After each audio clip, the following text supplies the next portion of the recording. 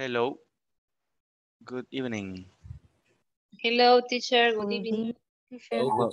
Welcome to the class. Good We're going to wait just a few minutes, just in the meantime that the other people join.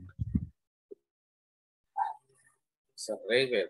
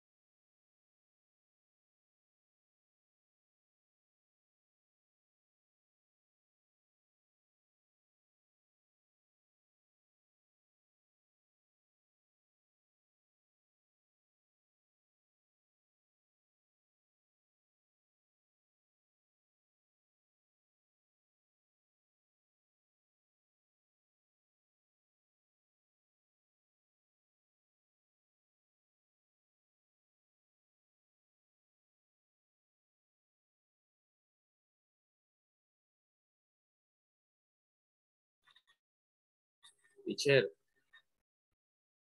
Hello, Hello, good night. good evening. Hello. Hello. Una pregunta respecto a la plataforma. Ajá. En la, ¿qué le digo? En la sección 2, en la número 2.5, Ujú. tengo una duda. Es my neighbor asked me how many children you do have. En la 2.5 dice. Ajá, la 2.5. ¿Cuál número de esa? ¿Perdón? ¿Cuál pregunta es? En la sección 2. Vaya, la 2.5, pero quisiera saber cuál de todas las preguntas de la 2.5. Ah, ok. Es la parte número 2. Donde hay que tarea 9 dice. Ajá. Hasta abajo está. Dice convert the directed W question o indirected speed citing report speak. Vamos a utilizar my neighbor ask me. Entonces, lo que pasa es que esa clase creo que no la tuve completa, entonces he quedado con dudas, se me ha olvidado cómo es la estructura. Vaya, para la primera, por ejemplo, tendría que ser algo así como my neighbor asked me how many children Ajá. I had. Had en pasado. Que no vamos a ocupar el whole money. ¿Cómo no? My neighbor asked me how many Whole money children I had. is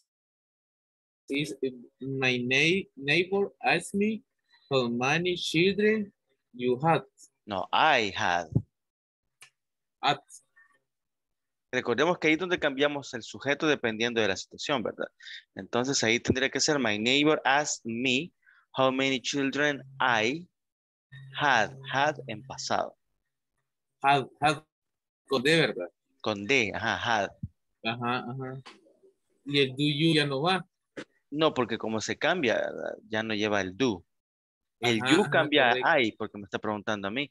Entonces, y el do, pues, el auxiliar ya no va ahí. Ajá, el do. Entonces sería, my neighbor asked me how many children I had.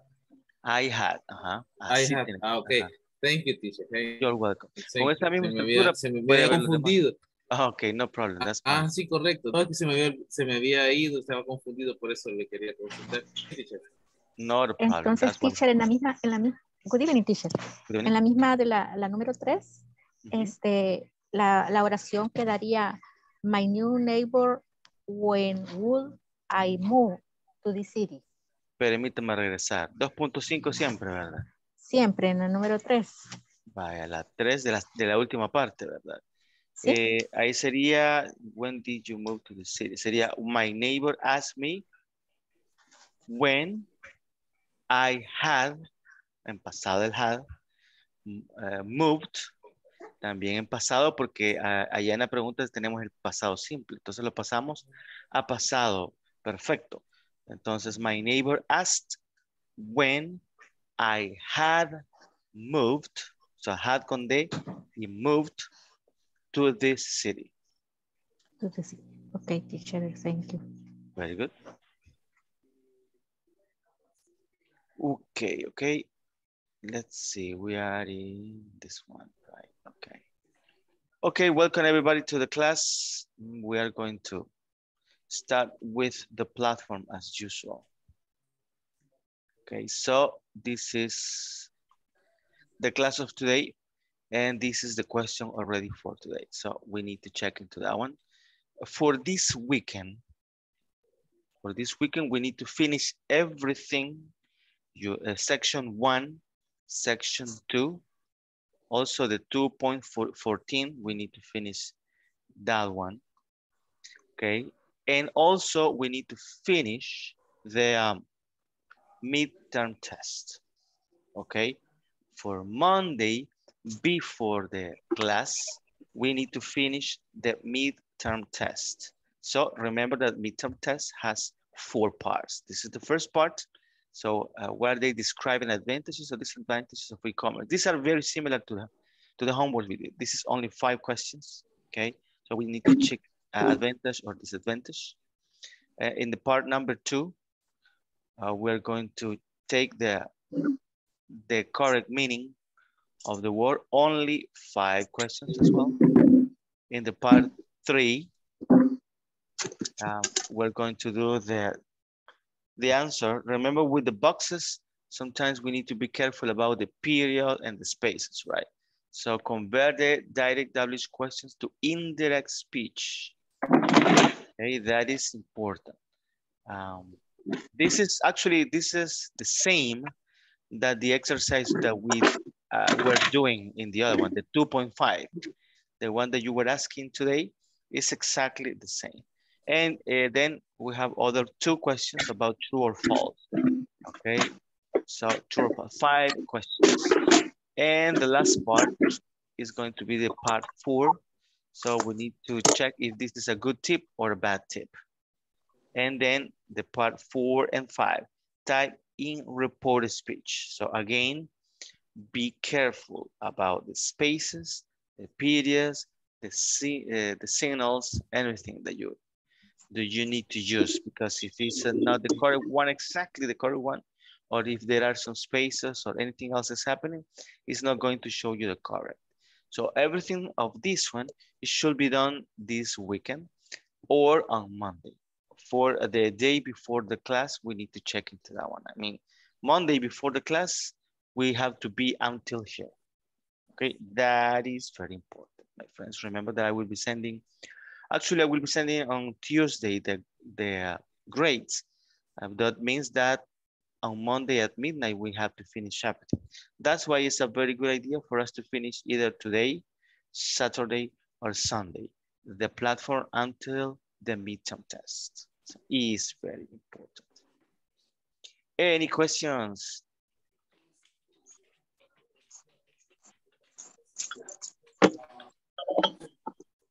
Okay, if there are no questions, we are going to check the attendance. Where is it? Is it here? Okay. Let's move back.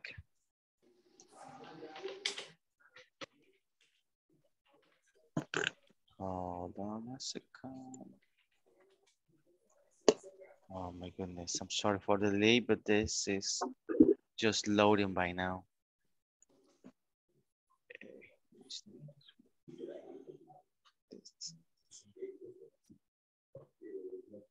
Oh, here it comes. Okay. So, Ada Patricia Linares Galdames. Present. Good. Adriana Stephanie Martinez Flores. Present. Good. Ana Selmi Chavez. Present, teacher. Good. Carmen Jasmine Lopez Martinez. Present. Good. Gloria Elizabeth Linares Galdames. Here. Good. Guadalupe del Carmen López Flores. Present, teacher. Good. José Ernesto Osorio Morán. Present, Carla, teacher. good. Carla Verónica Vázquez de Rivas. Present, teacher. Good.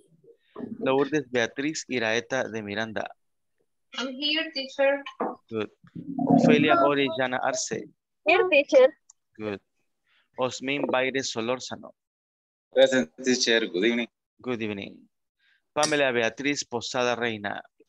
Good evening, present. Good evening.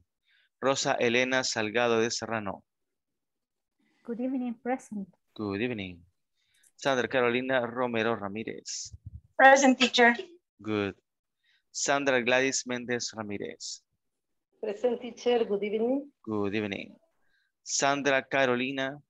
I'm sorry, this got stuck. Okay, here is it. Susana Carolina, I'm sorry, Hernández Iraeta.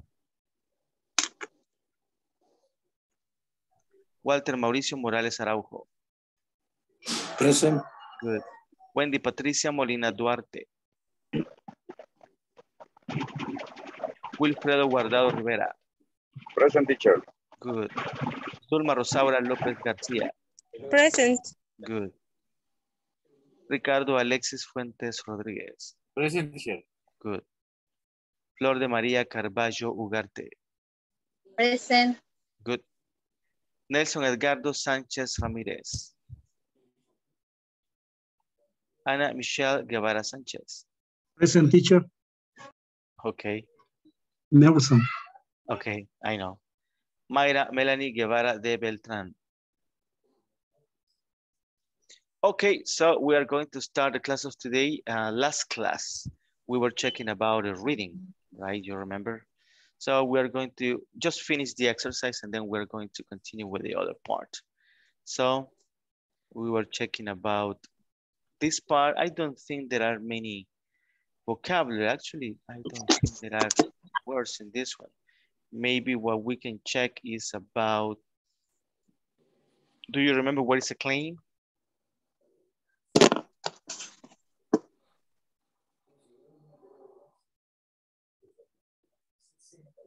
What is a claim?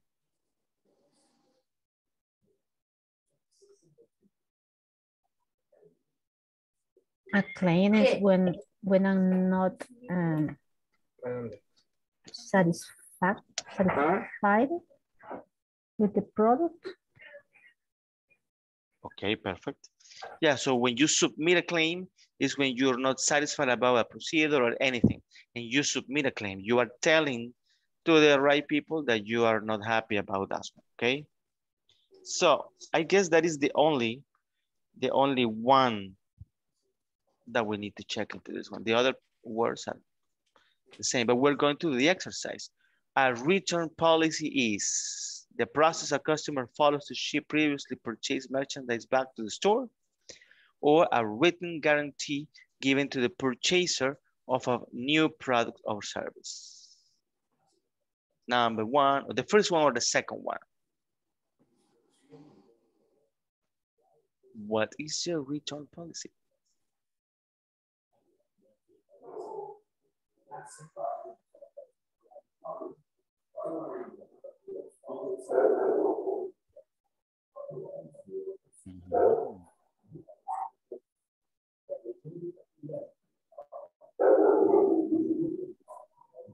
The process.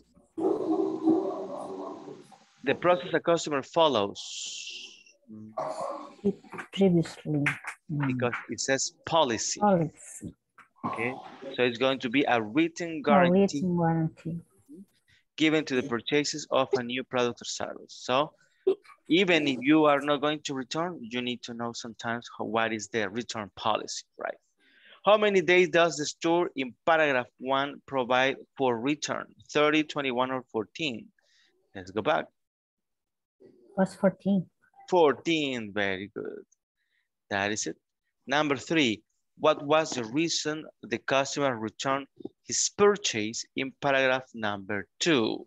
Faulty product, unwanted product, incompatibility issues. In paragraph 2, okay, here it is. 2.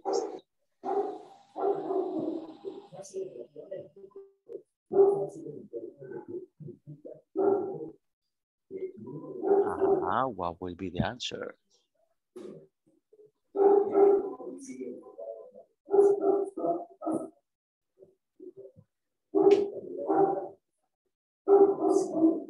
Faulty product, teacher.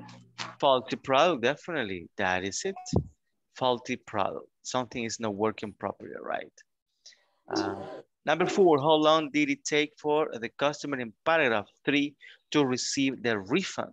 5 months, 1 month, or 2 months?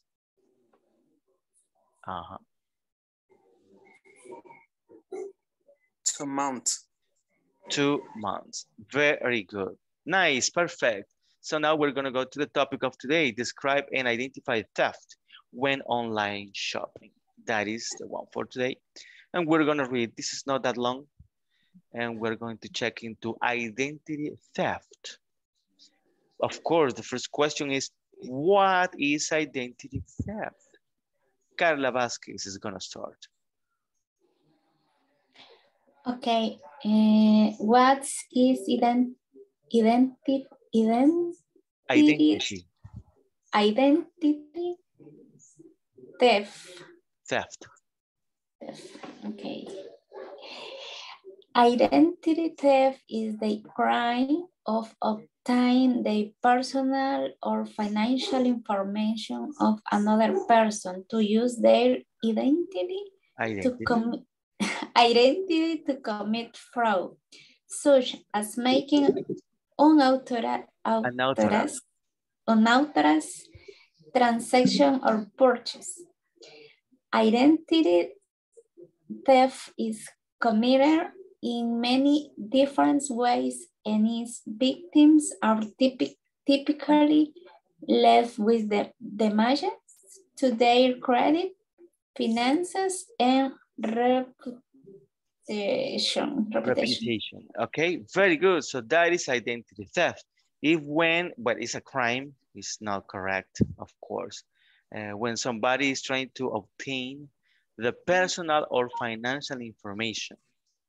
So that is not good, right? So they steal your information, sometimes the credit card number or your bank account, sometimes even with the email. Remember that the email that you have, you use that to log in into different software applications, services, things like that. So that is identity theft. And typically is for you for them to use your information so they can get another things. Okay, understanding identity theft. Rose, could you please read this one? Okay. Identity theft occurs when someone steals your personal information, such as your social security number, bank account number, and credit card information. Identity theft can be committed in many different ways. Some identity thieves sift through trash bins looking for bank account and credit card statements. More high-tech methods involve accessing corporate database to steal list of customer information. Once identity thieves have the information they are looking for, they can ring a person's credit rating and understanding of the other personal information. Good. So what did you understand on this one?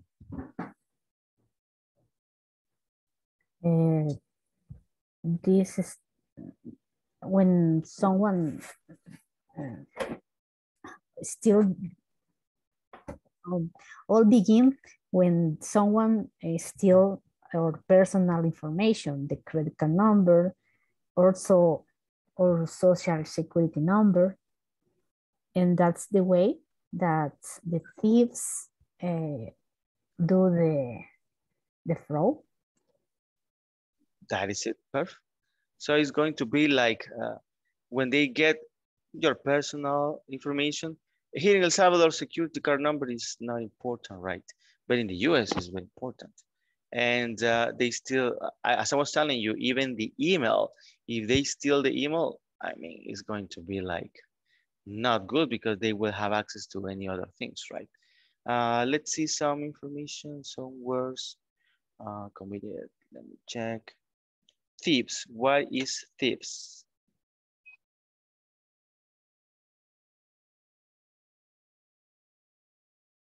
It's the plural of thief. Yeah, are the people, right? The people that steal your information. And well, imagine that sometimes they go to the trash bins. What is the trash bin?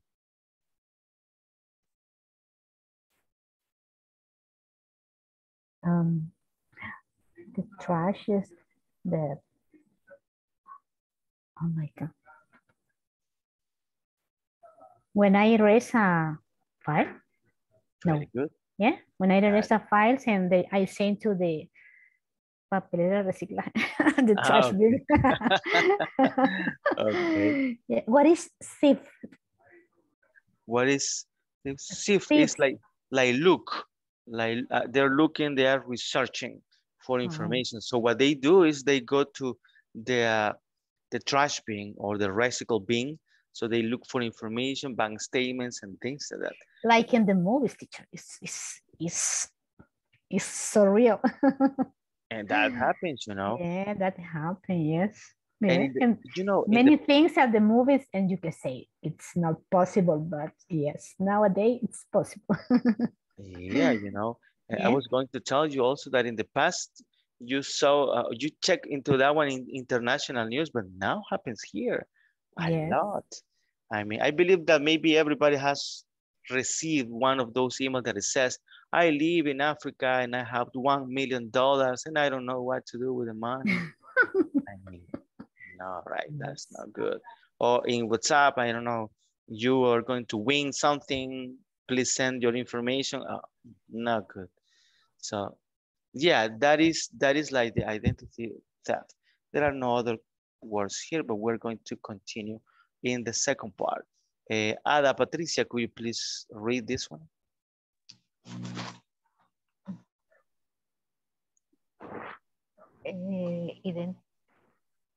Important. No, identity. Identity thief increasing. Use computer technology to obtain other people's personal information for identity fraud.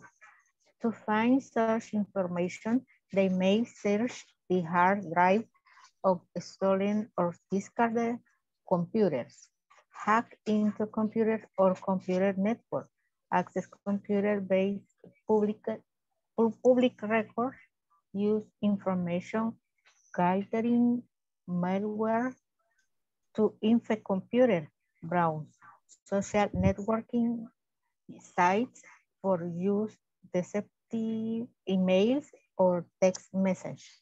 Good. What did you understand on this one? I think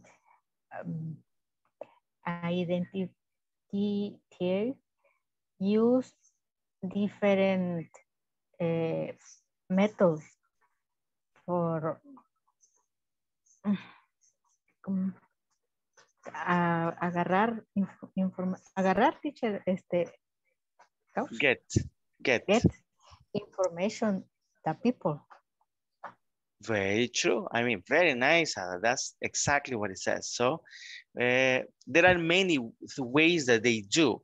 So here we can find some of those ways. For example, they may search the hard drives of stolen or discarded computers. So if you are going to sell your computer, you need to format everything, delete everything, because I mean, nowadays there are softwares that if you install that in a computer, you can recover things that you delete, pictures, anything that you delete is going to be there. Even if you delete the things, I mean, it's not enough. You need to format that one.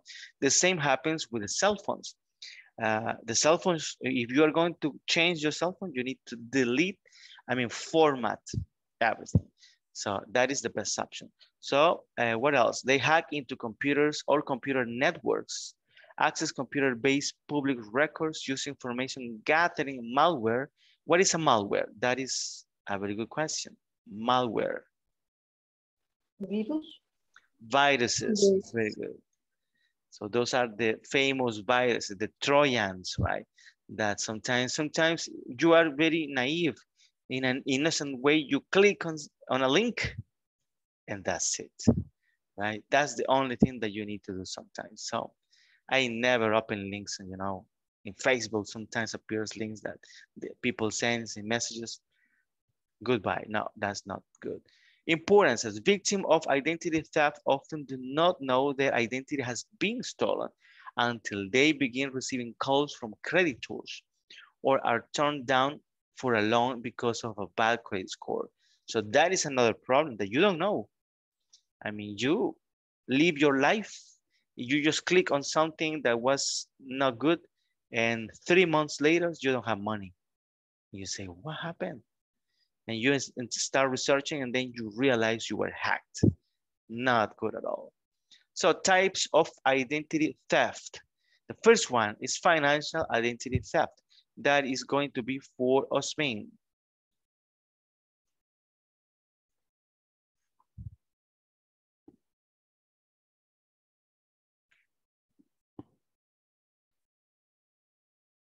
We cannot hear you, Osmin.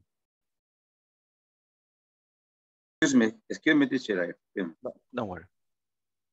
Financial identity. Theft. In financial identity theft, someone use another person identity or information. Identity. Okay, identity or information to obtain credit to service or benefits. This is the most common form of identity theft. Very good. So this is the first one. I don't think that there is much to analyze. Is when somebody steals your information from your credit card, your bank, or anything like that, so they can use your money. Not good at all. The next one, it says Social Security identity theft. Here in El Salvador is not that common, but we're going to read about that one. Sandra Mendez, could you please read this one? Social? Yep. Social Security identity theft. Identity. Identity theft. Identity, yeah.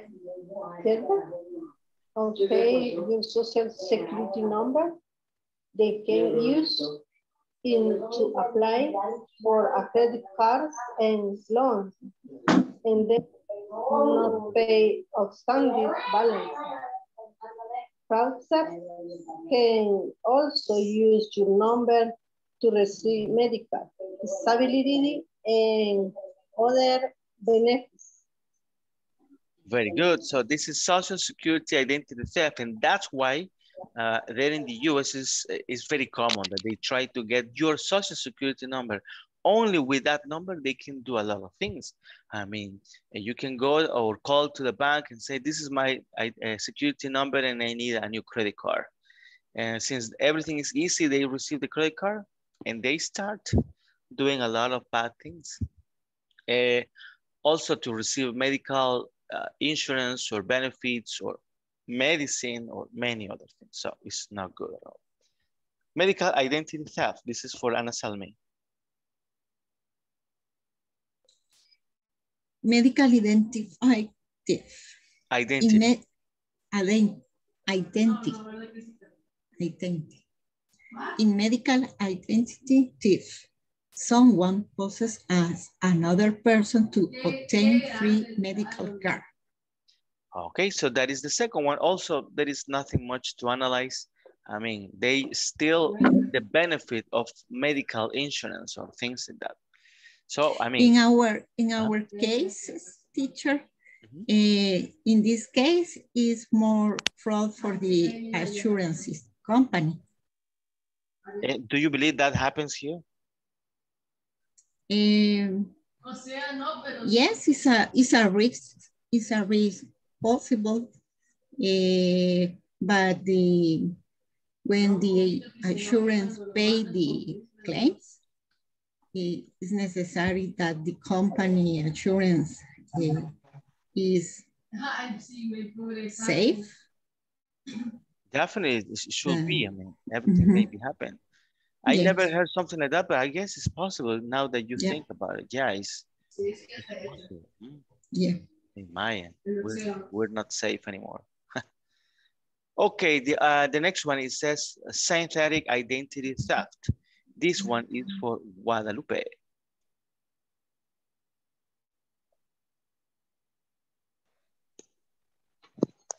Okay, synthetic identity theft. Identity theft is a type of fraud in which a criminal combines real, usually stolen, and fake information to create a new identified identity.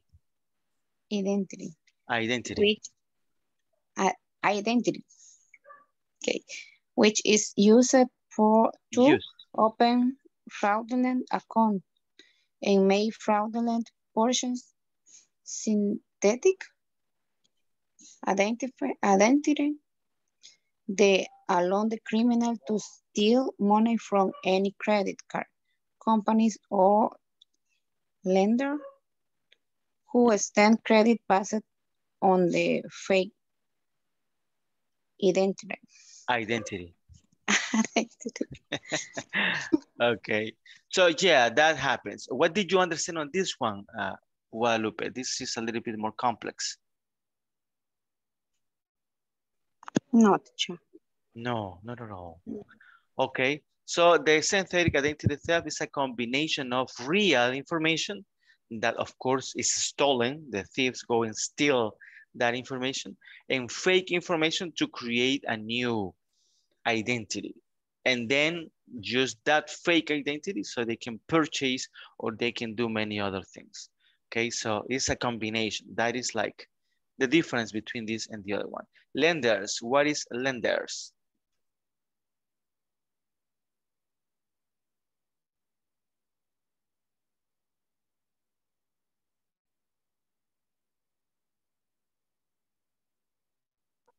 Like a borrow. Very good. It's a borrower, somebody that gives you money or things, of course. But the most common is money. So when you go to a bank, the bank lends you money. So they are the lenders. Good. Child identity theft. That is going to be for, let me check, actually for Lourdes. Please help us. Okay, child. Okay, child identity theft. In child identity theft, someone uses a child's identity for various forms of personal gain, This is common as children typically do not have information associated with them that could pose obstacles for, the perpetrator. The fraudster may use the child's name and social security number to obtain a residence, find employment, obtain loans, or avoid arrest on outstanding warrants. Often, the victim is a family member, the child of a friend, or someone else close to the perpetrator. Some people even steal the personal information of deceased loved ones. My goodness, that's crazy. What did you understand on this one? In that case, talk about perpetrator. The means is like people that that do any bad, in that case in children's, and the objective is gains imagine money about this reason. For example, use a victim, a family member, and use obtain loans or avoid arrest and warrants. Very good. That is it. Actually, this is, I mean, people are crazy, right? Imagine this. Imagine that somebody steals a child identity. I mean, the children, they have security number and their name. The only thing that they do is they change the age. Instead of saying they have 10 years old, they can say, I am, I don't know, 25 years old, and they can get credit cards, they can get many things with that information.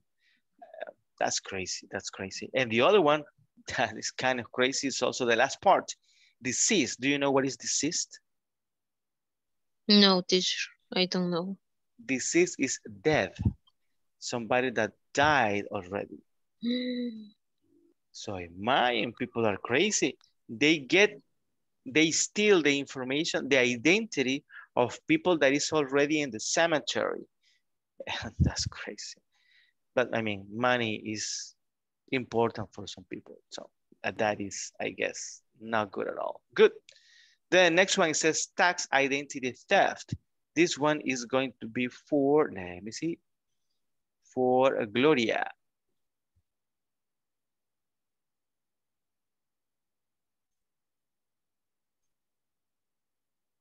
Hello, Gloria.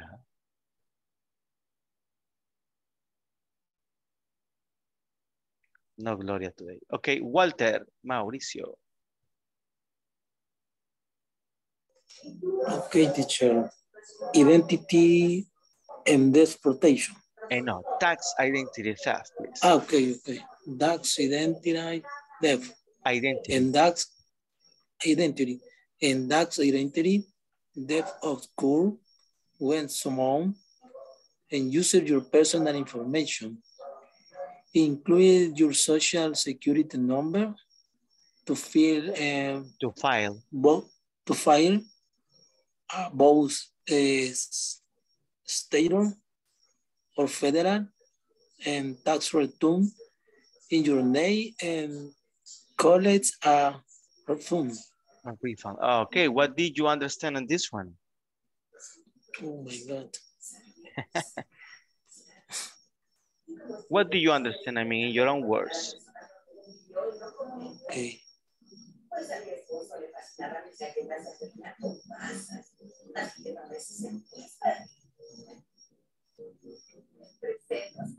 Okay, don't worry, I will help you. Go ahead. I'm sorry. Go ahead. Good. No, teacher. I don't understand. Okay. I do not understand. Okay, the first question is, what is tax? Anybody? Ana Selmi can tell us.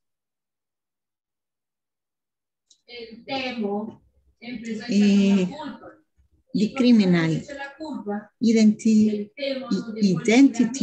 thief. No, what is the tax? What is the tax? Tax. What is tax? The tax is the pay for the government about the different type of transaction, for example, the VAT or the pay for your income. Very good. So that is a tax. In this case, the tax identity theft means that some people, they are going to use your information with your social security number to file a bogus state. That is the other question that maybe you have here. But bogus.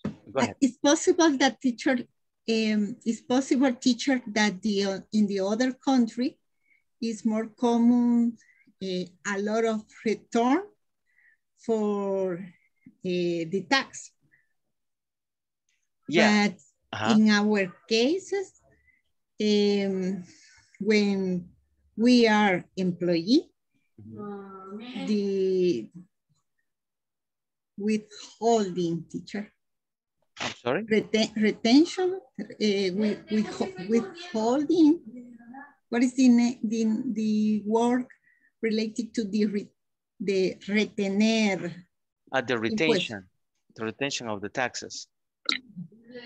Maybe the word is withholding. And it's common say withholding tax. Yes, withholding is the retention. Yes, okay. Withholding. According the law, for when we have only one work, we don't pay more because the withholding is a currency.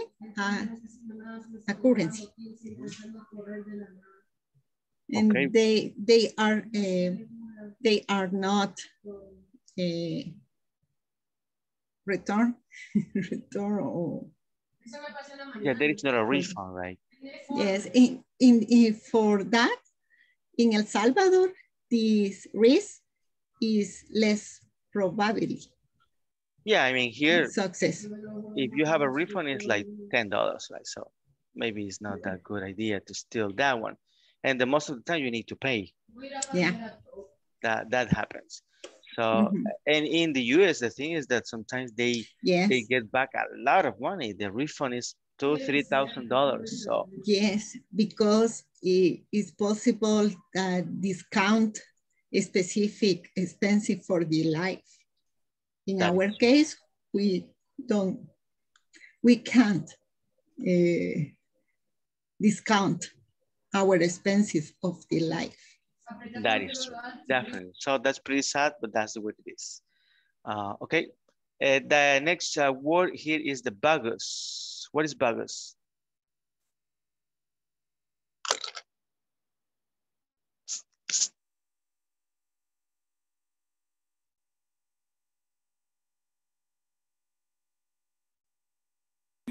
Bogus. There was a movie that a child have an imaginary friend and it's something false, I think. Very good. It's false. Yes, I remember that movie. Okay, so nice. That's very good. Yeah, so bogus is exactly that one. Something that is not genuine, something that is fake, something that is false, like her love that she went away. So that is it, the tax return. And so they do this because of the refund. So they want the money back. And as we say in the US, it's a lot of money. Okay, the other one, it says a criminal identity theft.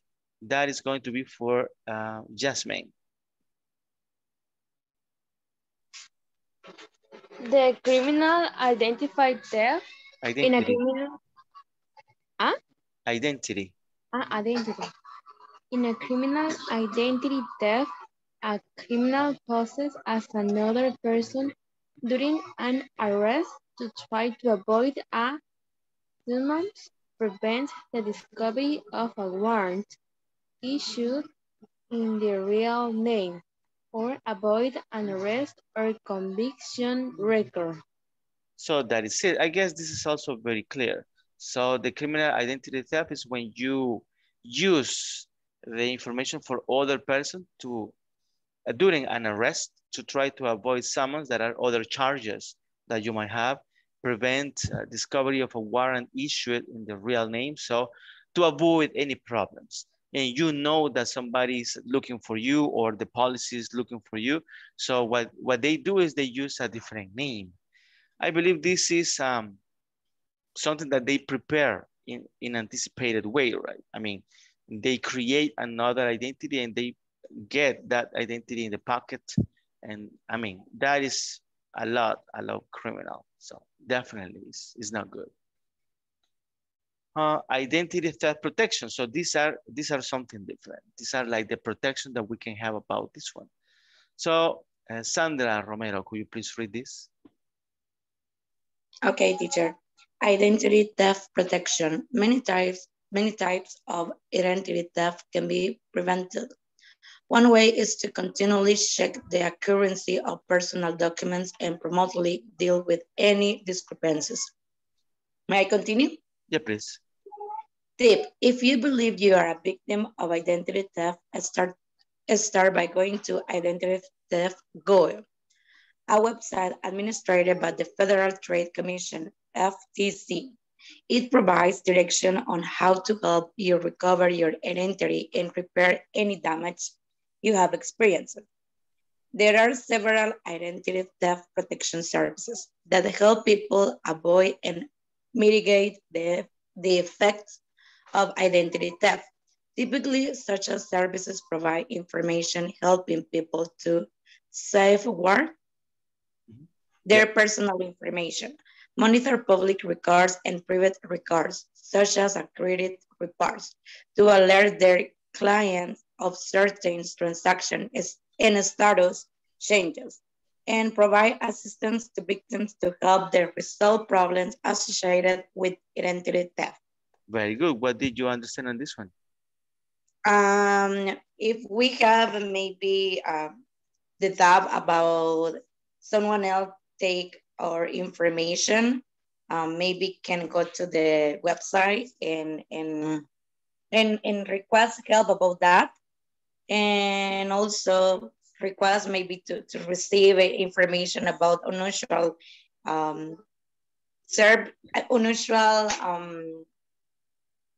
when you are doing something that you need to do.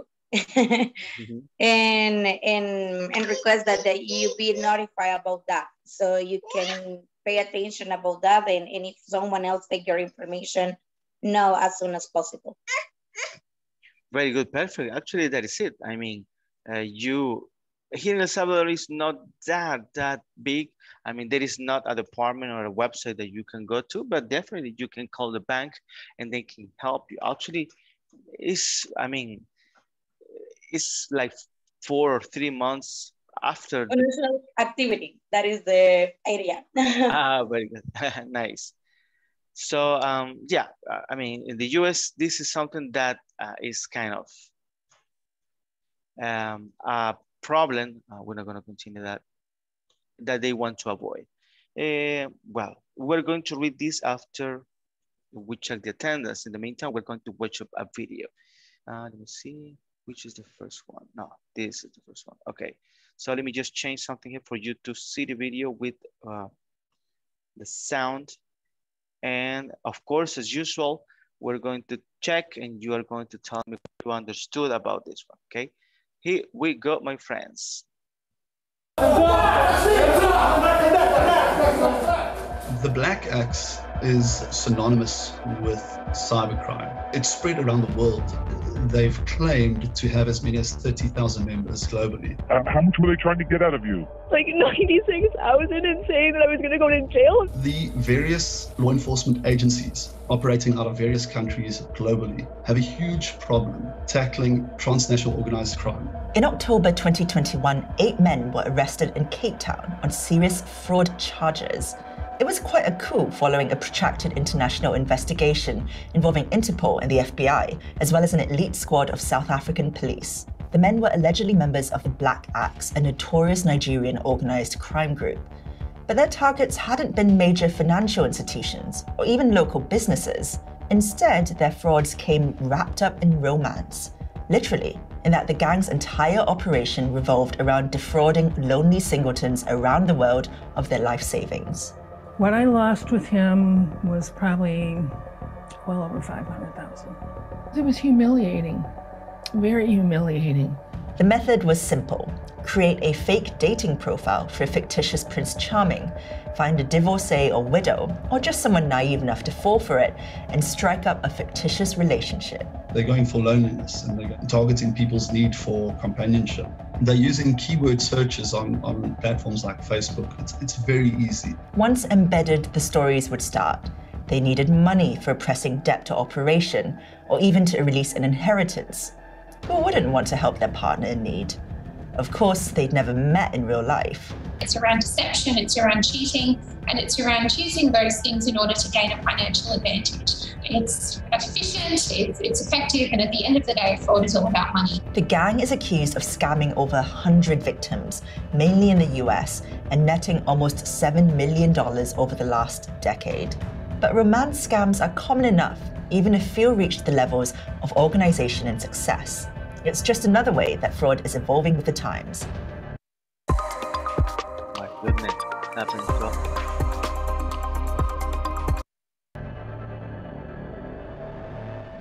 This is the business of crime. In this episode, we're looking at the future of fraud, how sophisticated deception, increasingly complex scams, and the opportunities offered by new technology are being put to use, satisfying the same old greed and cruelty. What do we think of when we hear the word fraud? More than likely, there's a couple of competing impressions that come to mind.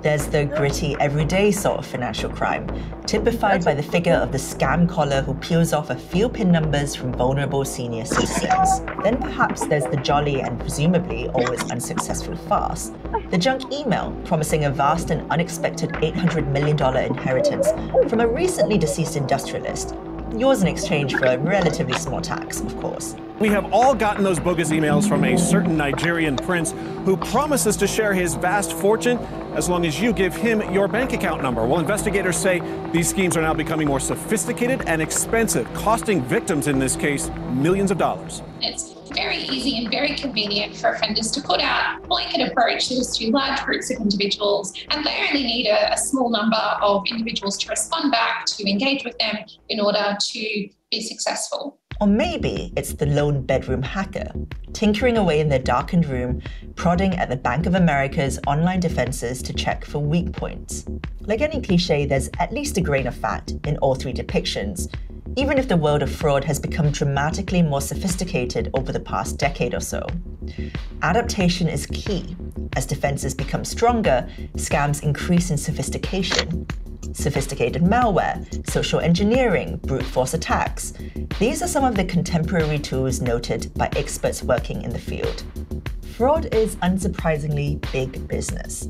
The US saw this as a priority. They are losing $4 billion annually to cybercrime. The FBI charging 80 people with trying to scam at least $46 million out of their victims by using fake online romance schemes or hacking businesses. It starts with something plausible. One 78-year-old victim was conned out of her entire life savings after clicking through on a link offering a deal on a discounted patented electric toothbrush. Another fell victim to a convincingly cloned website that mimicked the popular platform Money Supermarket. Fraud has one of the lowest rates of reporting across all crime types. There is a high level of victim blaming that exists with fraud, and I think fraud is one of those offences where there is active participation on the part of the victim. So victims in many circumstances have willingly transferred money. Victims feel very ashamed. There was one case of which I'm aware where a victim in the US committed suicide. Successful scams require incompetent institutions. Take bank fraud, for example. Theft wouldn't be possible with adequate defenses, and some of the world's biggest banks are often falling woefully short. Some try to address this by hiring dedicated staff. Others have blamed social media, where many of the scams are seeded, even if the biggest platforms don't seem particularly fussed with addressing concerns. Fraud isn't simply a matter for the old, the lovesick, or the technologically challenged. Warnings have even been raised about the security in the world of online video games. From Roblox to Fortnite, young players have been targeted around the world for bogus in-game purchases, or even for the recruitment of money mules, teenagers who agree for a third party to drop illicit funds into their account in exchange for a cut of the profits. They said within 3-4 days there'll be like $4,000 in your account and you can have 5. It's slightly harder to feel sympathy for the victims of a major recent crypto fraud. The scam was based out in South Korea, where 470 investors pumped almost $2 million into a scheme that offered guaranteed returns using the kimchi premium, aka the gap in crypto prices between South Korean exchanges and others across the world. The student caught by Korean Customs Service had sent around $35 million to Hong Kong, for which they earned the kimchi premium of $1.7 million. 3 people were arrested after complaints about the alleged fraud when the promised returns didn't materialize. Just the latest similar case in an unregulated boom industry rife with deception. By definition, fraud is hardly the most glamorous crime. If successful, it doesn't involve real-world violence or even a face to put to a name. It's anonymous and clandestine. It's also cowardly and exceptionally vicious in its own right. It relies on the very worst of human nature, the predatory taking advantage of the vulnerable, the cruel deceiving the lonely and desperate. It can center on an appeal to individual greed, like the get-rich-quick promises of the bogus crypto speculators in South Korea and beyond. It isn't a problem that is ever likely to go away. How do you eradicate cruelty and greed? As scams get increasingly sophisticated and scammers ever more technologically savvy, law enforcement and cybersecurity will continue to scrabble to keep up. For the Nigerian nationals caught running their romance scams out of South Africa, the outlook isn't particularly rosy. If guilty, they'll face 20 years in prison. It isn't clear exactly what that will do to recover their victims' lost livelihoods. There will be many more victims. We are not close to seeing the end of the black axe. Good. What did you understand on this one?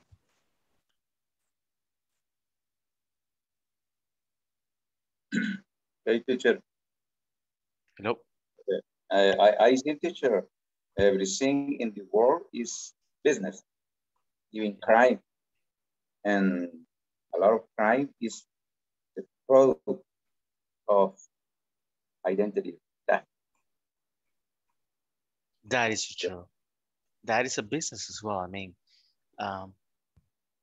yeah, it's crazy, you know. It's crazy what you can do, what you can find about this one. In that picture, related to that, the cyber fraud is huge. It's related to the huge money. It's related to the criminal structure. Very, very formal. It is, they use the sophisticated methods for do the fraud. The amount, in the video, the reporter, yes, the reporter say the different examples in South Korea. South Korea, yeah. The amount is $45 million in the fraud. It's a huge money. Yeah. But the importance of the regulation related to the cyber transaction in the bank, the different warranties, or what is not? Yeah, the cybersecurity, in the general, the cybersecurity. But in El Salvador, teacher, is sad that you need to have the specific insurance for when you had a fraud, a cyber fraud, the bank responds automatically only if the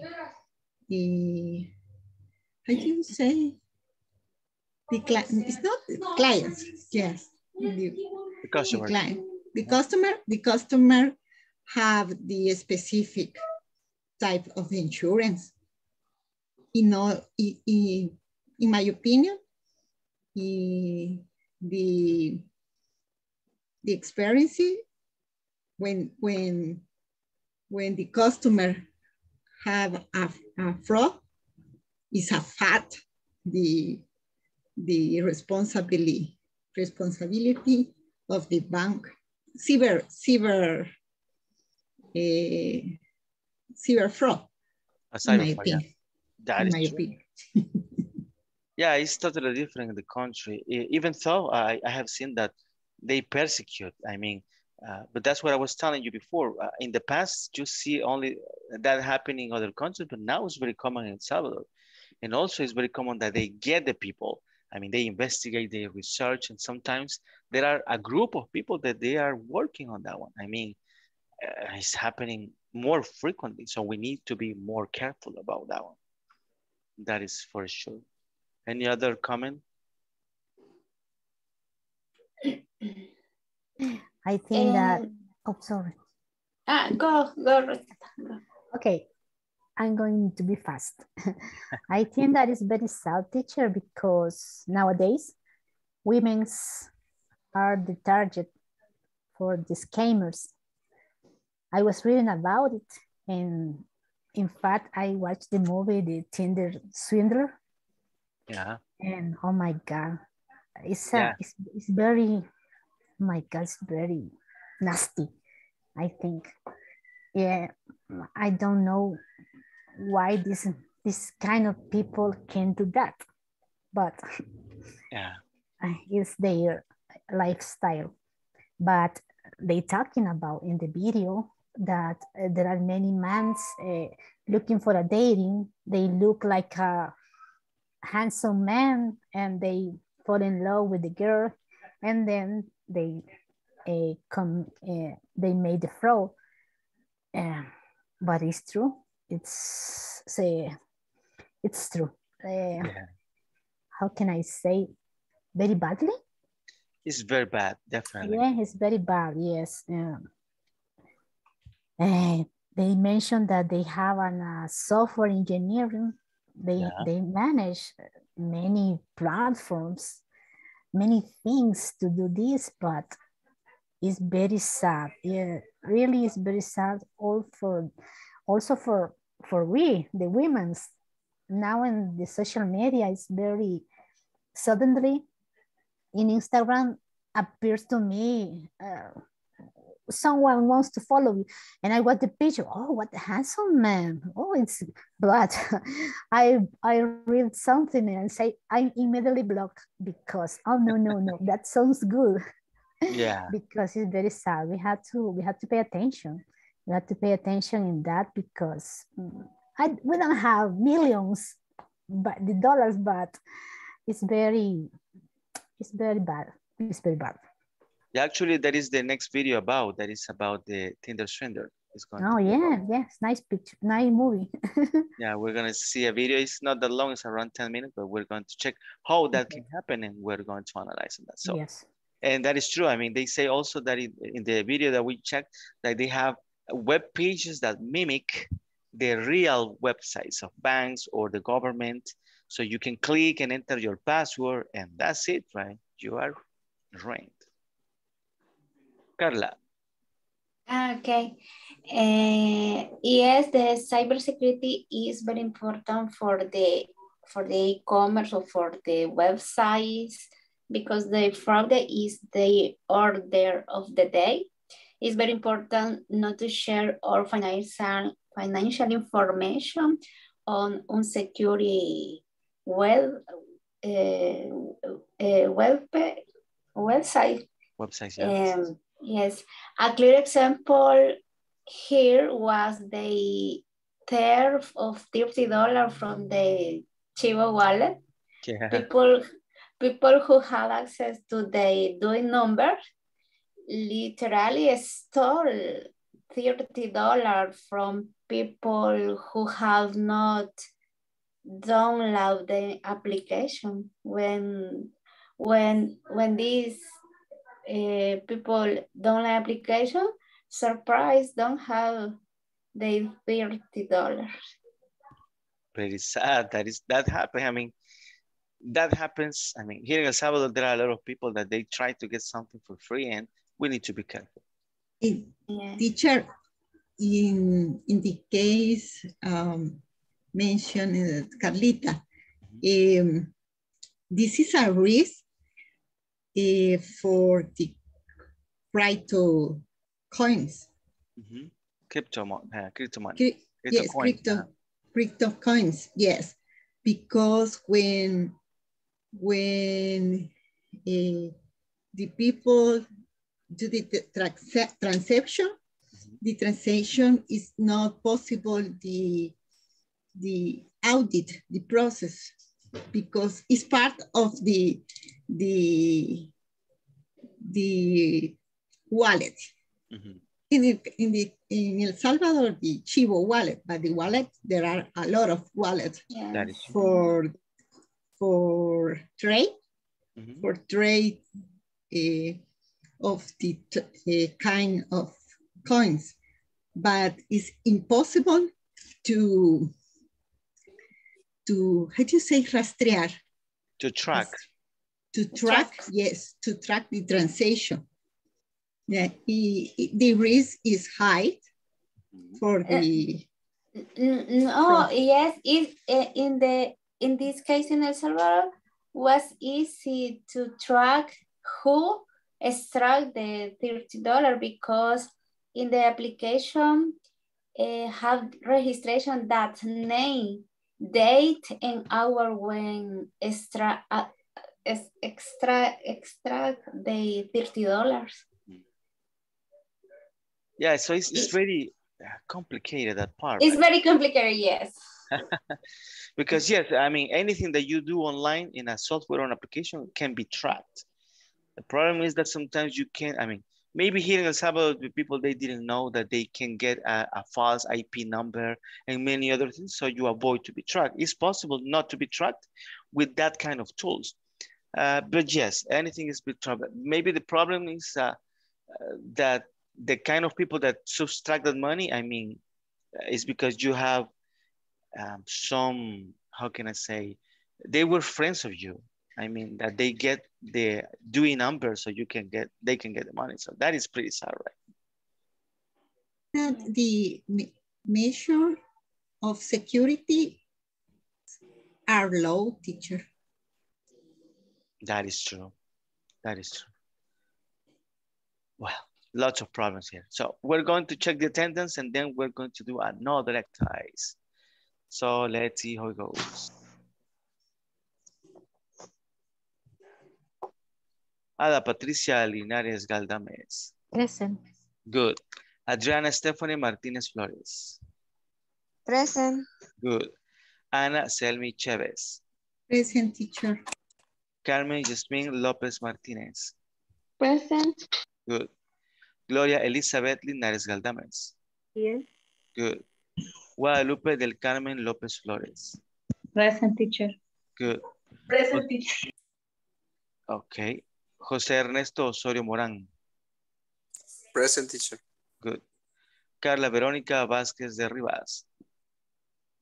Present, teacher. Good. Lourdes Beatriz Iraeta de Miranda. Present. Good. Ofelia Orellana Arce. Here, teacher. Good. Osmin Baire Solórzano. Present, teacher. Good. Pamela Beatriz Posada Reina. Good evening, present. Good. Rosa Elena Salgado de Serrano. Present, teacher. Good. Sandra Carolina Romero Ramírez. Present, teacher. Good. Sandra Gladys Méndez Ramírez. Present, teacher. Good. Susana Carolina Hernández Iraeta. Walter Mauricio Morales Araujo. Present. Good. Wendy Patricia Molina Duarte. Present, teacher. Good. Wilfredo Guardado Rivera. Present, teacher. Good. Zulma Rosaura López García. Present. Good. Ricardo Alexis Fuentes Rodríguez. Present, teacher. Good. Flor de María Carballo Ugarte. Present. Good. Nelson Edgardo Sánchez Ramírez. Ana Michelle Guevara Sánchez. Present. Good. Mayra Melanie Guevara de Beltrán. Present. Good. Perfect. So today we're going to repeat an activity that we did the last cycle, the last module. So we're going to do a dictation. So please everybody get some paper, some pen, a pencil is better in case you need to erase things. And I'm going to dictate a paragraph. It's a small paragraph. Remember that I'm going to go very slow. I'm going to repeat. And at the end, I'm going to repeat the whole paragraph. And then I'm going to present you the paragraph. And you are going to check how was that.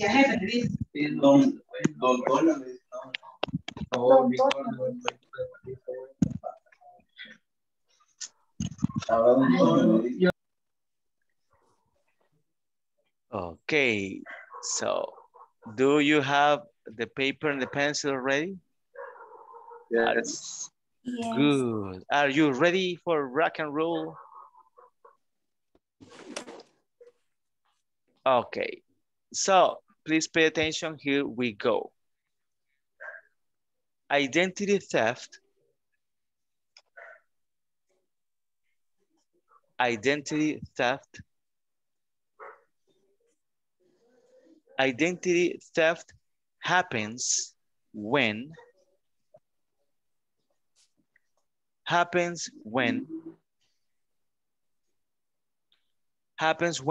someone uses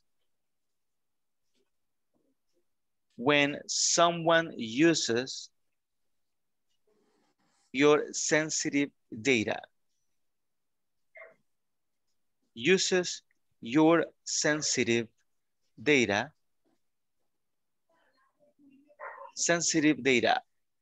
to pose sensitive data to pose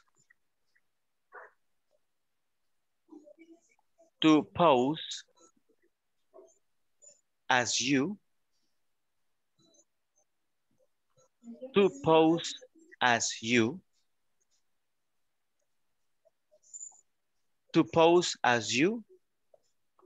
or steal from you. Or steal from you. Steal. Okay. Or steal from you. Or steal from you, period. Identity thieves. Identity thieves. Identity thieves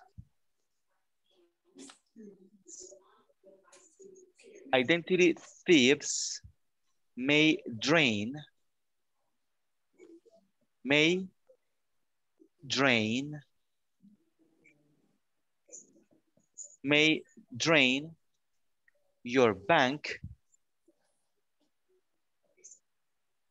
your bank and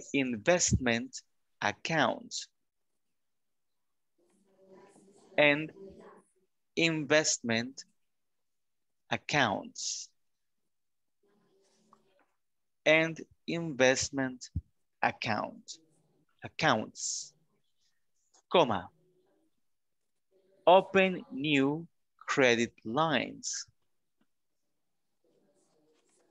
open new credit lines, open new credit lines, comma, get utility service, get utility service,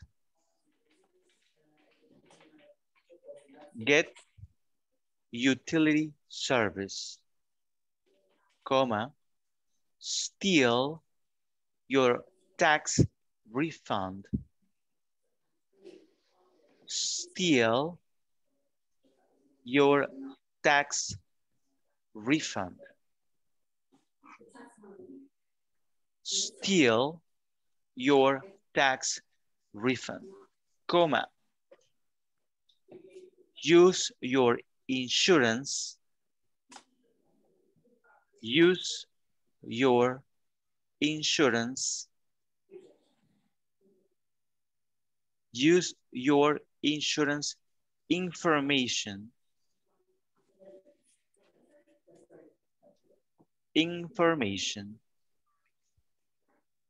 to get medical treatments, to get medical treatments, to get medical treatments, comma, or give police, or give police, or give police your name and address, your name and address, your name and address. When they are arrested. When they are arrested. When they are arrested. Period. And that's it. I'm going to read all the paragraphs so you can check. Here we go. Identity theft happens when someone uses your sensitive data to pose as you or steal from you. Identity thieves may drain your bank and investment accounts, open new credit lines, get utility service, steal your tax refund, use your insurance information to get medical treatments, or give police your name and address when they are arrested. Very easy. No. This is something that we read today. This is something that was in the website that we were reading. Now Teacher, we're going to go ahead. Could you please repeat the first line? I didn't hear well when I start to write. Okay, identity theft happens when someone uses your sense. Someone uses your sensitive data Your sensitive data. Sensitive data. Data. To pose as you. Yes, yeah. Okay, you got it. Very good. Thank you. You're welcome. Now I'm going to show you here the little paragraph and you check what happens. So this is it. I said, identity theft happens when someone uses your sensitive data to pose as you or steal from you. Identity thieves may drain your bank and investment accounts, open new credit lines, get utility service, steal your tax refund, use your insurance information to get medical treatments, or give police your name and address when they are arrested. So please circle the words that are not correct. And then let's check together.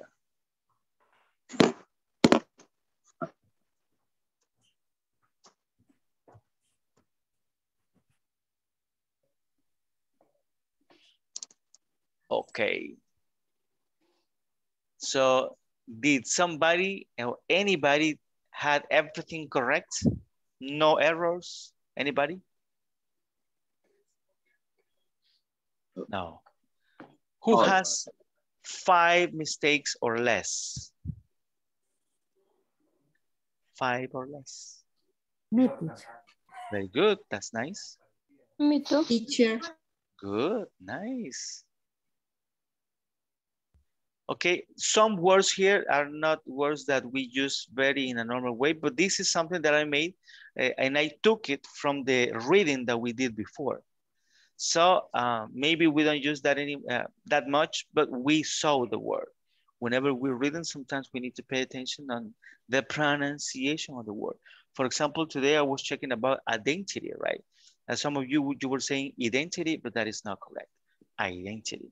Because of this, imagine that you are writing something that somebody says and they do not pronounce well, or you don't know what is the pronunciation of the word, it's going to have a big problem.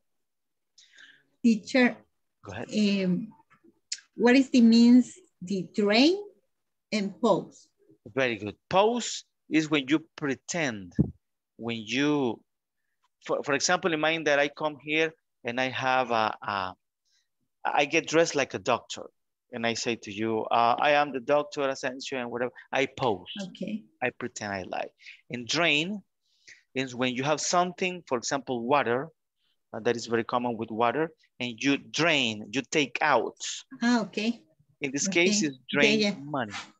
Good. Thank you, teacher. You're welcome. For the mistakes that you made, the ones that you circle, try to check the pronunciation. That is the first one. Sometimes we don't know the pronunciation of the words, and that's why we make mistakes. Sometimes, I understand pose with post. Post. Yeah, the pronunciation is very similar. Post. Yeah, post. Post. Post. Mm-hmm. But also pause. Pause. Pause. Similar. Pause. Look at that. That's why sometimes when I'm doing the dictation, I speak very slow because it's not the same. A pause. It's not the same to say pause. Pause. That to say post. Yes. And post. Then say pose. Yeah. So similar, but not the same, right? When you say drain, I put an G at the end. Drain. Drain. Okay. Drain. I don't know, but drain. And the other, when you say utility, I listen utilities. Okay, in plural. Utilities, yes. Very good. Perfect. So please check on the words that you made incorrectly. The next time is going to be different. I'm telling you right now. The next time, I am not going to dictate. One of you is going to dictate. And that is going to happen next week. So in advance, I'm going to send the paragraph so you can practice one person, a short paragraph, and that person is going to dictate. So let's see how it goes. That is a good one.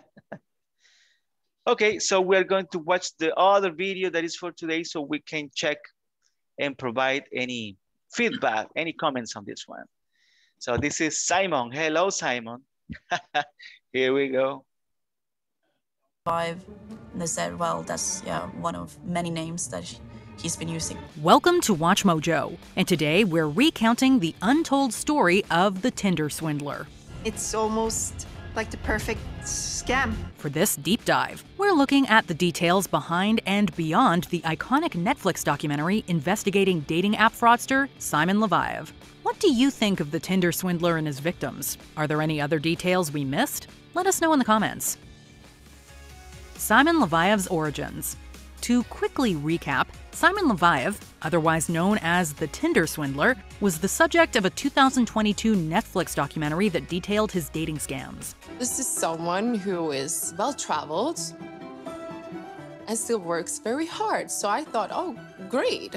Let's swipe right on that. He would take advantage of women by luring them in with lavish luxury, only to steal money from them to fund his lifestyle. But Simon didn't begin with this elaborate deception. He wants me to come to Amsterdam and bring some cash to him, $25,000. Simon Leviev was born Shimon Yehuda Hayut in Israel in 1990, where his family lived humbly. But it's clear that Shimon desired more and wasn't willing to earn it honestly. This was the total opposite of how he wanted to present his life in social media. At the age of 15, he told two family friends, Avi and Shavi Coben, that there were problems at home. So he convinced the Cobens to let him stay in their apartment in Brooklyn, New York for 6 months. A few years later, in 2008, while they were on vacation, they allowed him to stay there again, where he allegedly helped himself to Avi's credit card. He didn't hold back, buying himself a first-class round-trip ticket between New York and Tel Aviv, hotel suites, and even renting a Rolls-Royce. Around this time, he also reportedly engaged in his first Tinder swindler-style scam. Courtney Simmons Miller from Cambridge said she met Shimon while living in Cyprus when the two worked at a shopping mall together. He convinced Courtney that he was a secret millionaire about to receive his inheritance and asked her to become his personal assistant. Shimon then provided Courtney with stolen credit card information to spend in her name, getting the two arrested. Shimon fled back to Israel, leaving Courtney to spend 2 years in jail before she was acquitted. In 2010, he apparently took flying lessons, but he was also busy with more scams, stealing checks from a couple he babysat for in Tel Aviv. The couple went to the police, who issued an arrest warrant, but Shimon left the country under a false identity. This I really hate it. Do you know what makes a man sexy? I don't care. If you're like most guys, you think. This is when the famous scams began, the extent of his crimes. After fleeing Israel to Europe, Shimon began operating under different names and scamming the women he dated. Over the next few years, he started to use Tinder to meet victims, defrauding them of around $150,000. However, after Finnish women reported him, he was arrested there in 2015, and the following year, sentenced to 3 years in prison. If you think that taught him a lesson, think again. In 2017, he was extradited to Israel, where he faced charges related to the checks he'd stolen while babysitting. So he changed his name to Simon Leviev, taking the same last name as diamond mogul Lev Leviev. His father is this diamond tycoon. Over the next few months, he would move between Tel Aviv and Jerusalem before returning to Europe to prey on more women. Why would Simon do this to me? This was a friend who I really cared about. The documentary picks up from here. Never hear him so cold in my life. It was like that person on the phone was no longer my boyfriend. He began meeting and defrauding women all over Europe, including Cecilia Filhoy and Pernilla Huholm. It's estimated that between 2017 and 2019, he conned his many victims out of a collective $10 million. I had 8-9 creditors, you know. It's a lot of emails coming down on you at the same time. As we find out through the film, an investigation by Norwegian newspaper Verdensgang led to his case gaining much more notoriety, resulting in an arrest by Interpol in 2019. What happened to his accomplices? While we know what happened to Simon Leviev after being arrested in Greece, it was one of the best moments of my life. What remains a mystery is the fate of his accomplices. Throughout the various stories told by victims, familiar faces continued to appear. So what became of them? If it wasn't real, then did he lie to me as well? Perhaps the most prominent was Leviev's bodyguard, Peter, who also seemed to enjoy the outlandish expenses funded by the Tinder swindler's victims. He played an important role in convincing people that Simon was genuinely in danger, as his victims were sent pictures of him bloody and bruised after an alleged attack. He just says that they were going after me. Thank God for Peter, if not, I would have been dead. While he was never charged for any crimes connected to Simon's scams, Peter has lawyered up and is suing Netflix. He claims he was never aware of the cons, and his reputation has been soiled due to the alleged association. Aileen, one of the victims from the documentary, later claimed on a podcast that she overheard him raising payment concerns with Leviev. On the same podcast, a security expert claimed that Peter, like other bodyguards, could have been easily duped, as they lacked the resources for proper background checks. In the documentary, another notable, albeit less prominent accomplice was Simon's business partner, Avishai.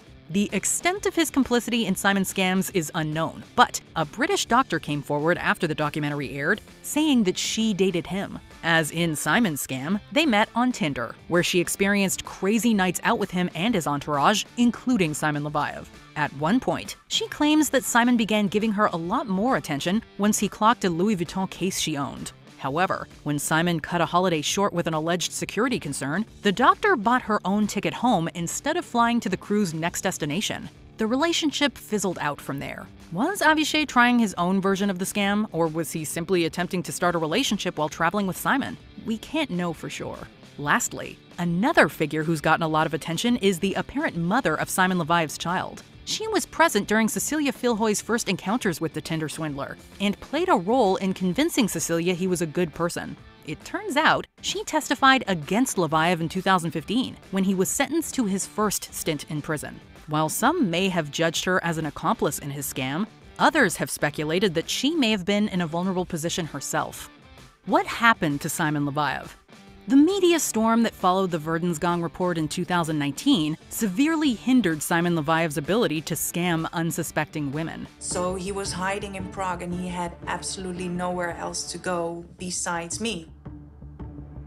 He always told me, keep your friends close and your enemies closer. These events eventually led to his arrest. Back in Israel, he finally had to face those old charges he'd been dodging for so long. Convicted of theft, fraud, and forgery, he was sentenced to 15 months in prison. For many, that sentence seems unsatisfyingly short, given the damage he left in his wake. But the story's ending gets even worse. It turns out that because of the coronavirus pandemic, Simon was released after just 5 months. Needless to say, he hasn't compensated any of his victims for their losses either. This is the real deal.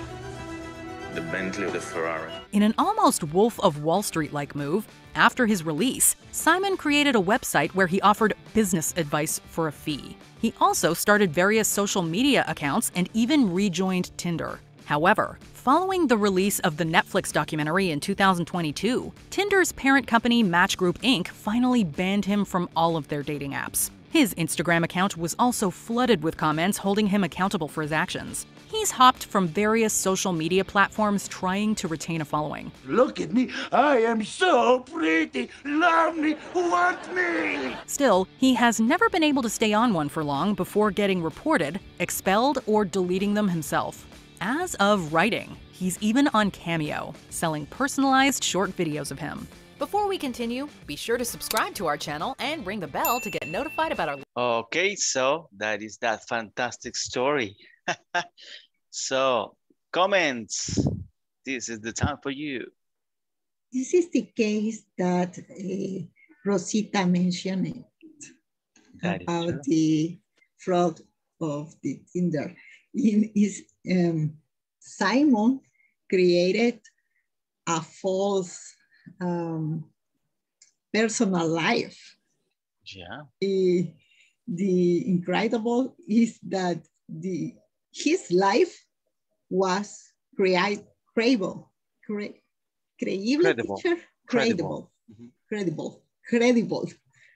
And the amount of the fraud, $10 million. Imagine that thing. In his economic situation, he was in bankruptcy. but for in the social media, he was rich man. Yeah. Attractive man for the ladies. You know, this is the new world, brave new world. No, it's incredible. It's incredible. Yeah. Very good. And he spent in jail only like 5 months, say 5 months. That's nothing. Yes, $10 million. Because what is interesting, the time of the, how do you say, fine teacher? No, it's not fine. It's it's not fine. It's the time of the jail. Yeah, it's the time in jail. I don't remember. There is a word for that one. The time of the jail is few months. I mean, that's yes, nothing, right? Few months. But for the specific countries, the most important is the pay the tax. Don't matter what is the activity for. Yeah. That is true. That is the most important for government. Any other comments?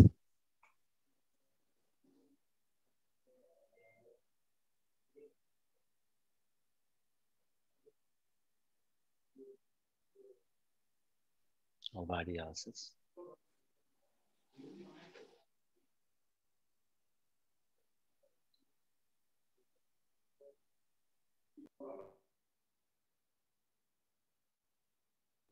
Hello.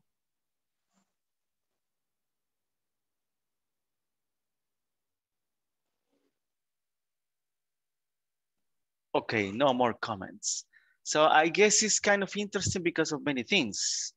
First of all, I believe that the real problem is that the victims, they really wanted to believe that one because, I mean, sometimes what happens is that when somebody's attractive and he pay attention to you, it's like, oh my goodness, that is amazing.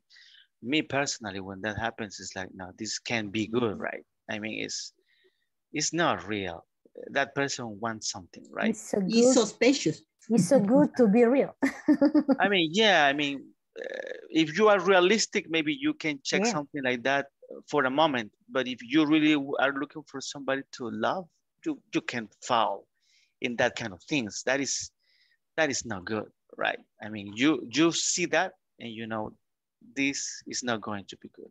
Only for reality show teacher. Yeah. So I guess victims, they have a problem. Maybe they were alone, they needed love, but it's not an excuse. I mean, you need to be careful, right?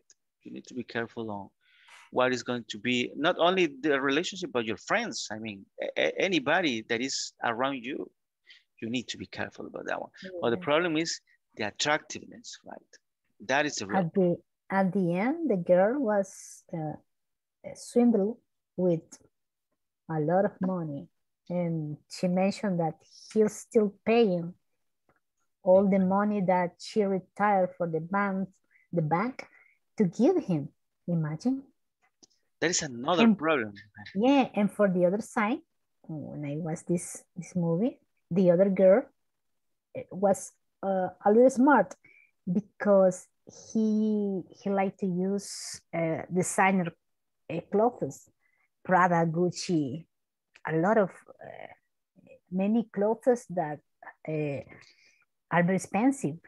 And in a moment, she put all the clothes in eBay, and he was in contact with him, and she said, I have to recover my money. And she sold all the clothes, and she, oh my God, se quedó. She kept. She kept the money, and she mentioned that recovered around $2,000. $2,000? No, $12,000 or Wow. $15,000 with all the clothes that she buy by eBay, because there was a designer clothes. That's the way that she recovered something of money that he robbed to her. Yeah, I mean, it's incredible, right? I don't know how. I mean, the first, as I was telling you, it's too attractive, and maybe you know that it's not going to be faithful. A man like that, imagine that he's worker and he's nice, he has a job, everything is normal. I mean, he's going to have a lot of women, right? Only because of that is not a good idea. But imagine that that man is asking for money. That is another problem, right? So it's not only that I believe that he doesn't love me, but he's asking money and I give the money. So yeah, that's a big problem. It's a big problem. Yes, teacher, because the fraudsters are very smart. That is true. Very smart. But also depends on you, right? That you analyze and you say, why is this guy that says that he's millionaire asking me for money? Right? So you need to be careful. It's something different to give the heart than to give the money, right? Teacher, have you seen the movie of the Leonardo DiCaprio? In Spanish is Atrápame si puedes. Catch me if you can. Yeah, and that is based on the true story. That happened as well. So, and actually that is the topic for today. This is Friday and we're going to speak about this kind of situation. So, for example, have you seen that TV show, Breaking Bad? Have you seen that? Yes. It's amazing, right? Amazing. It's amazing because if you haven't seen that one, I will tell a little bit of wrap up of that story. He's a teacher, he's a chemistry teacher, and he has a poor life, and he doesn't have money, and he has cancer, and he's going to die, and he says, I mean, I'm not going to leave anything to my family, and he little by little he gets into problems, right? Because the life presents some situations, and he starts creating drugs, right? But yes. Have you seen that one? According the theory of the fraud happens when there is motivation, opportunity, and rationalization is okay, teacher? Rationalization, yeah. Yeah, opportunity, motivation, and rationalization is a triangle of the fraud. And for example, the people have values, principles, values. Principles, yeah. But depend of the situation. For example, in the movies, the specific situation is related to the illness, the illness for, and there exists a need for the money, a lot of money, and there is a motivation. And he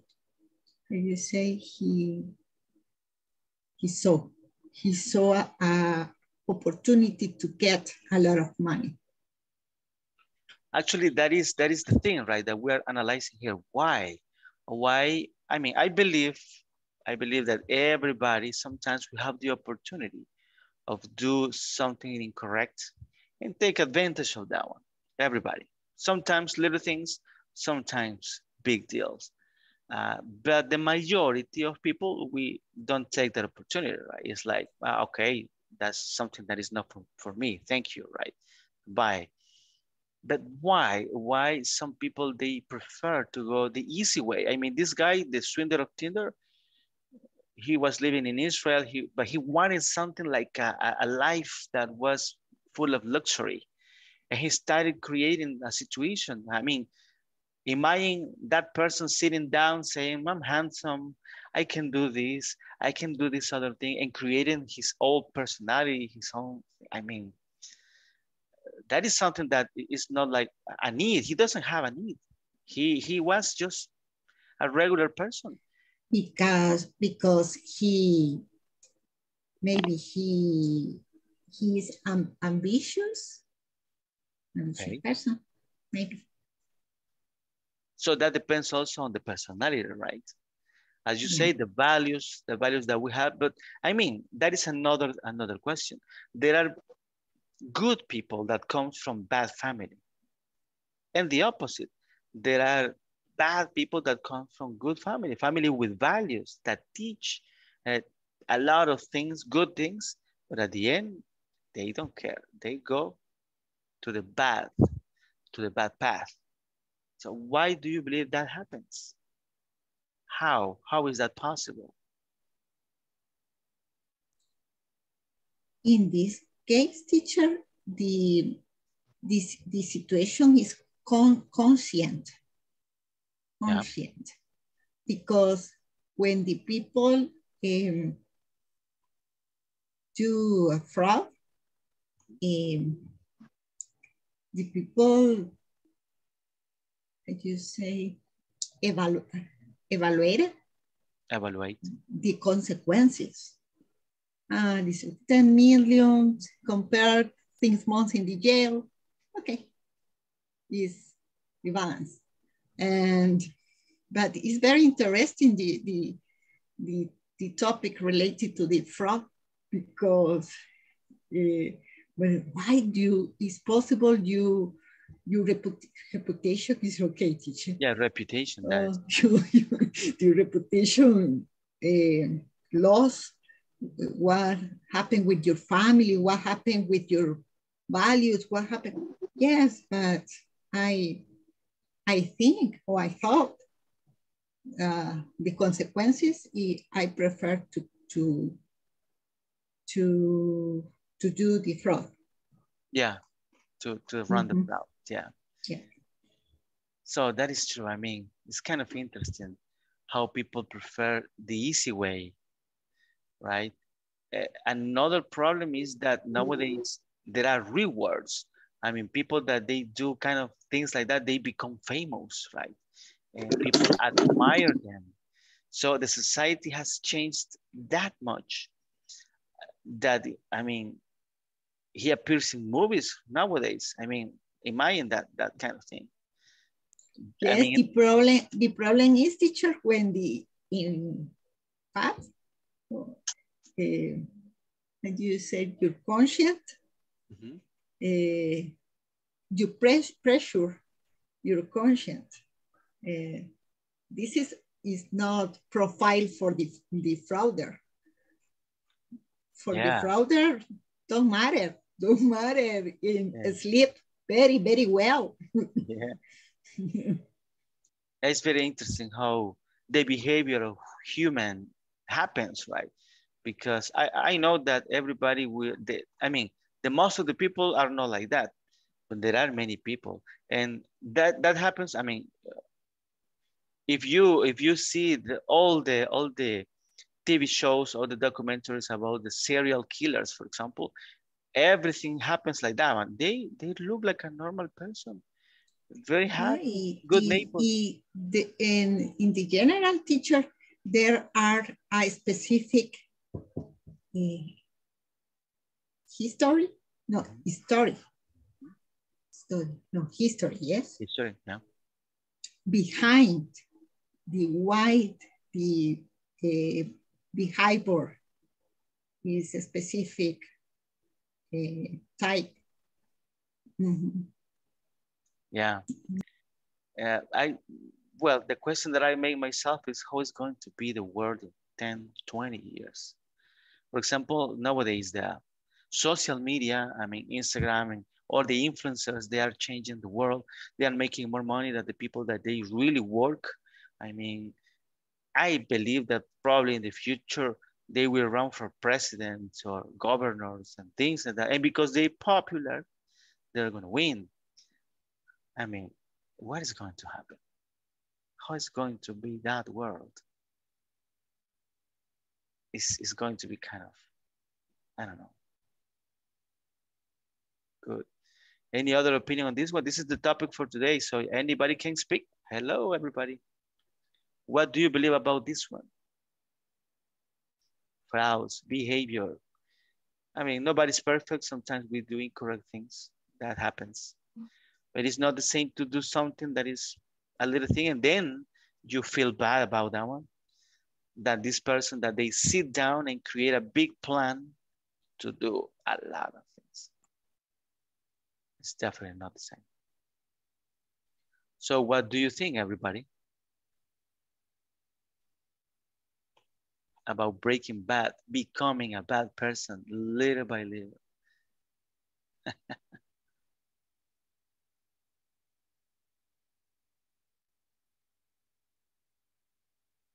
Nobody else says.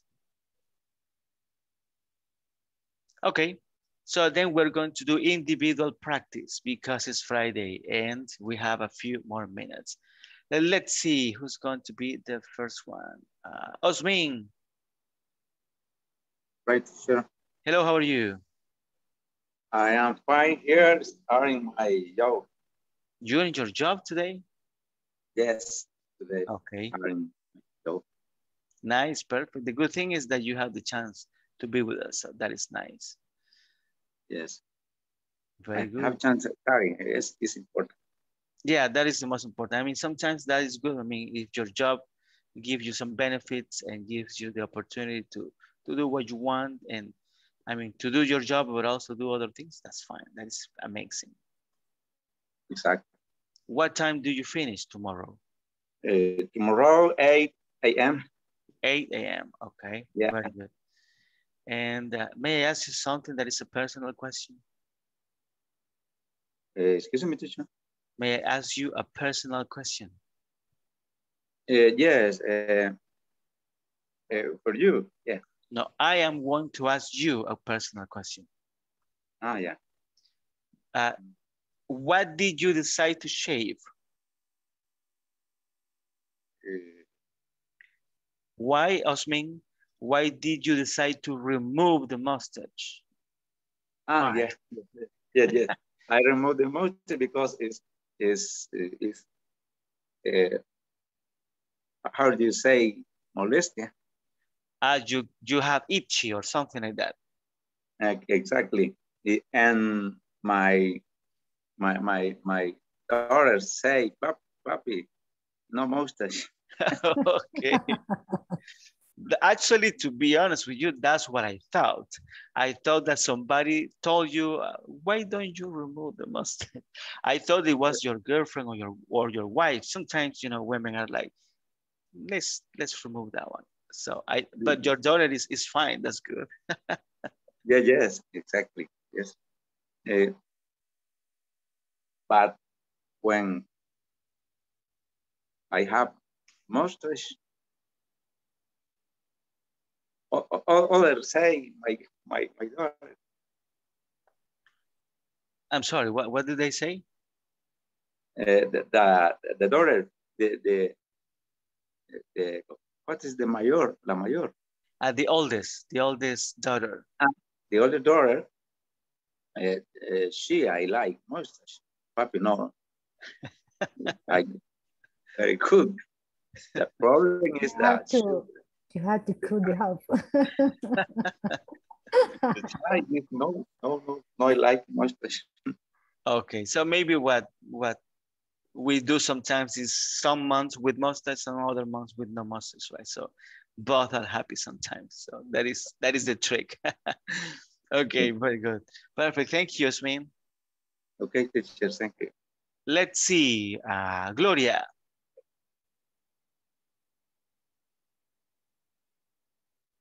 Hello, Gloria. Hello, teacher. How are you today? I'm very dark in the work. So you're working still? Yes. Imagine. What time do you finish? At the 5 o'clock.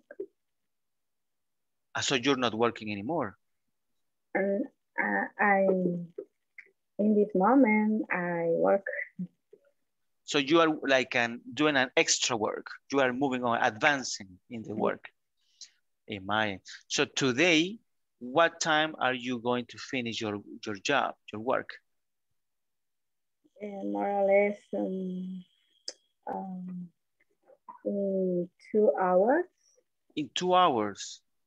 More My goodness. So it's going to be around 1 in the morning. That is very early. Yes. And do you work tomorrow? Yes. All day long? No. It's 8 at 12 p.m. Okay. The morning only. Yes. Okay. At least you are going to rest in the afternoon. And what do you do on Saturdays afternoons?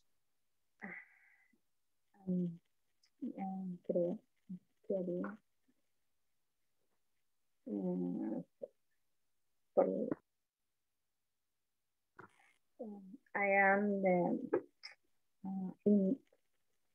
¿cómo le digo? Me invitaron. You got invited. At first, communion first.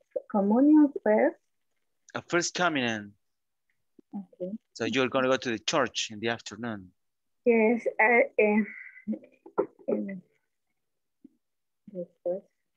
After that? After that, at the lunch. Okay. Okay.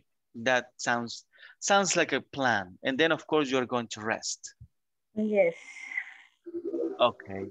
So you work a lot. So be careful. You need to rest a little bit.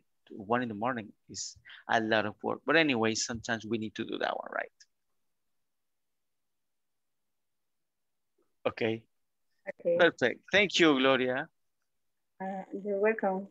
Nice. Let's see who else is around here. Lourdes.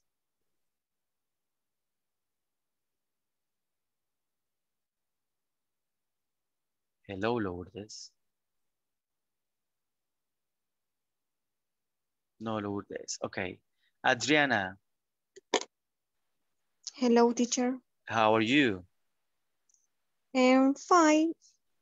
Very well. Fine and tired. I know, but today is Friday at least.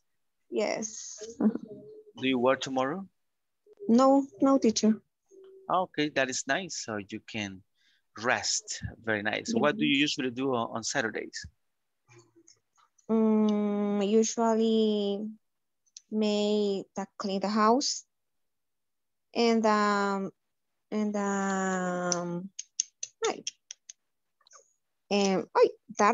How to say tarde? In the afternoons? In the afternoon. And I go to the park with my sons. Okay. It sounds very nice. That's good. What kind of music do you like? I like reggaeton, bachata, merengue, salsa, rancheras, and really all music I like. All kind of music. So you really like to dance, I guess. Yes, teacher. Okay. Do you usually go dancing? Yes, with my friends. Nice, interesting. That's very good. Yes. And what do you have any hobby or anything like that? I like read. Read. Yes. And I like cook. Oh, we have to try that. Okay. What is your favorite book? I don't remember the name. Not at all? I don't remember the name in this moment, teacher. Don't worry. And what is the last book that you read? La Quinta Montaña de Paulo Coelho. Fifth Mountain. I haven't read that one. What is that about?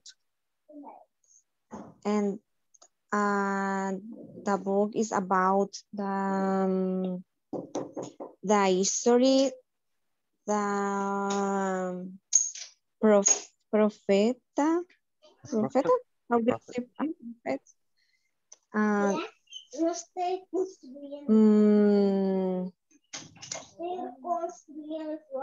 And I teach, I don't remember the name that and the time of the time the Dios, the good God. God. Okay. I haven't read that one. I really liked a book from him that is Veronica Decides to Die. That is a very good book. I really enjoyed that one. Sincerely, I read 20 page. Reading not all the book. In the last day, the last day. It's very difficult. The time for the read the book is I need concentration. That is true.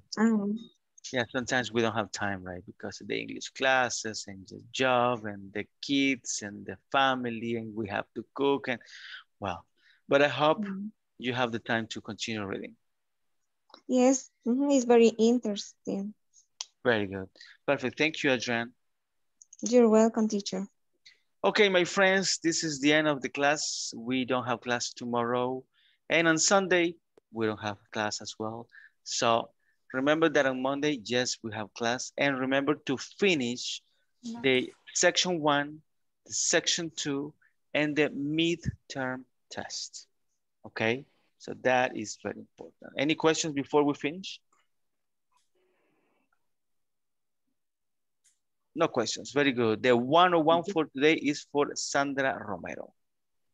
And we're going to check the attendance. Here we go. So let's go here. Ada Patricia Linares Galdames. Present, teacher. Good. Adriana Stephanie Martinez Flores. Present. Good. Ana Selmi Chavez. Present, teacher. Good. Carmen Yasmin Lopez Martinez. Gloria Elizabeth Linares Galdames. Yes.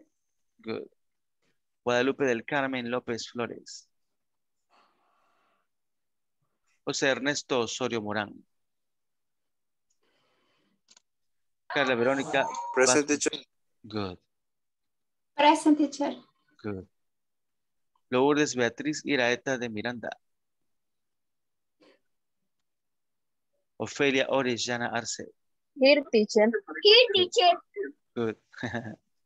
Osmin Baires Solórzano. Present, teacher. Good night. Good night. Pamela Beatriz Posada Reina. Good night. Present. Good night. Rosa Elena Salgado de Serrano. Present. Good. Sandra Carolina Romero Ramírez. Here, teacher. Good. Sandra Gladys Méndez Ramírez. Teacher. Good. Good night. Good night. Susana Carolina Hernández Iraeta. Walter Mauricio Morales Araujo. Present. Good. Wendy Patricia Molina Duarte. Wilfredo Guardado Rivera. Present, teacher. Good. Zulma Rosaura López García. Present. Good. Ricardo Alexis Fuentes Rodríguez. Present, teacher. Good. Flor de María Carballo Ugarte. Present. Good night. Good night. Nelson Edgardo Sánchez Ramírez. Present, teacher. Good night. Good night. Ana Michelle Guevara Sánchez. Present. Good. Mayra Melanie Guevara de Beltrán. Present. Good. Okay, my friends, it was a pleasure to be with you tonight. I hope you have a very nice weekend. Rest very well. Enjoy, travel a lot, eat a lot, and dream in English. Bye. See you. Okay, good night. Good night. See you, Happy teacher. weekend. See you Monday, buddy. Weekend. Enjoy your Bye, see you weekend. Monday. See you. Bye. Bye. Bye. Bye-bye.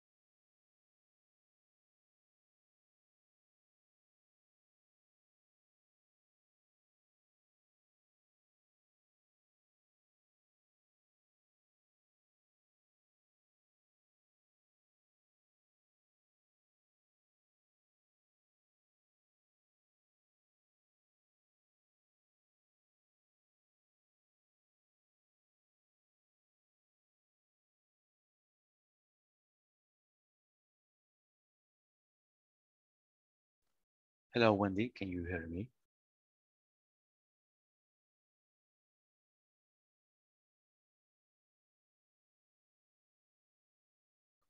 Hello.